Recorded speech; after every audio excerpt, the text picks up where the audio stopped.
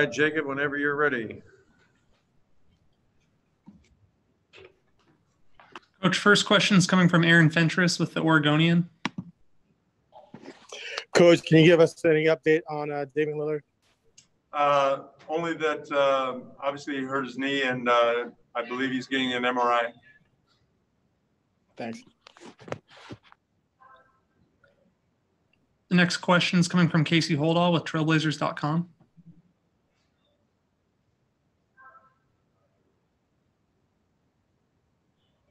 All right, we'll come back to Casey. Next question is coming from Jason.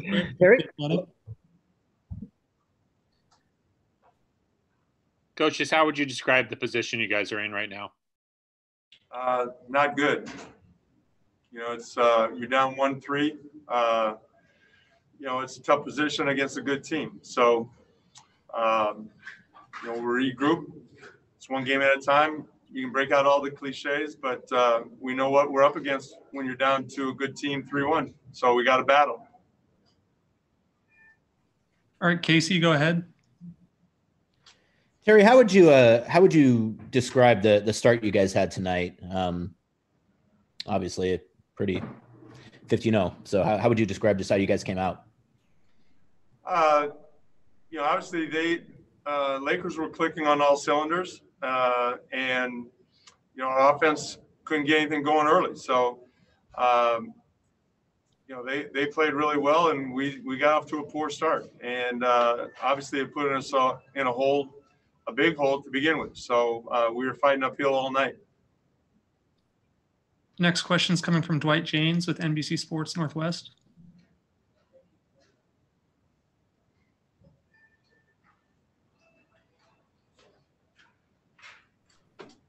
Dwight, okay. Go ahead. I'm here. Terry, what goes into a start like that, though, in a game this important? Can you put your finger on how your players perform so poorly to get down 15-0 and 30-10 in the first quarter of a game this important? I don't know. I think our preparation was the same. I don't think it was a lack of preparation. I don't think it was a lack of desire. It was just sometimes that happens. But you know, I don't think we came out with a poor focus. I don't think we came out with poor energy.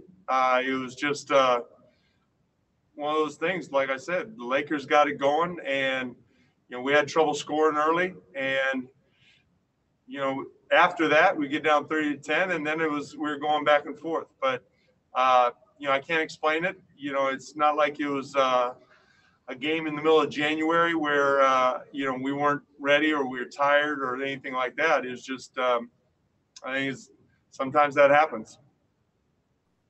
Next question is coming from AJ McCord with Coin6.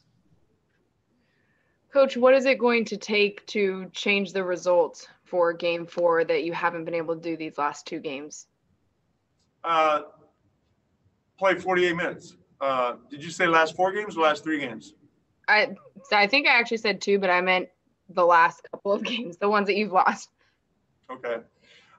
You know, we have to play really well for 48 minutes. I mean, in Game 3, we played a good game for 3.5 quarters, and that's what you want against a good team is to be in a position to win a game in the fourth quarter against them. So to do that, we need all 48. You know, whether it's they're capable of making big runs. Obviously, they're a good team, so that's why we have to remain as consistent as we can throughout the game. Next question is coming from Jason Quick with The Athletic. Coach, what message would you like to drive home to your team before Game 5? I'll decide on that probably tonight and tomorrow. Final question is coming from Dwight James with NBC Sports. Terry, do you have some kind of rule that you go by in terms of when you remove players in a 30 or 40-point deficit situation? What goes into that decision? Generally, I like to give them a chance to play through the third quarter and give it a chance. You know, anything can happen in the playoffs. You know, obviously, you know, Dame got hurt with 7 minutes to go in the third quarter. I think pulling the plug is not the right thing to do being respectful to the players and how hard they're working out there.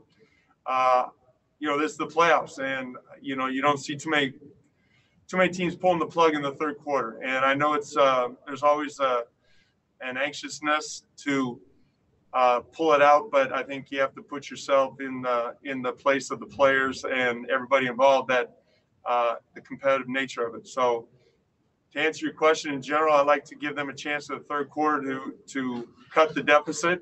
And if it's not there by the end of the third quarter and they've given all they've gotten, then that's the time. But so that's a long answer to a short question. Thanks, Coach. Thanks, Coach. We'll wrap it there.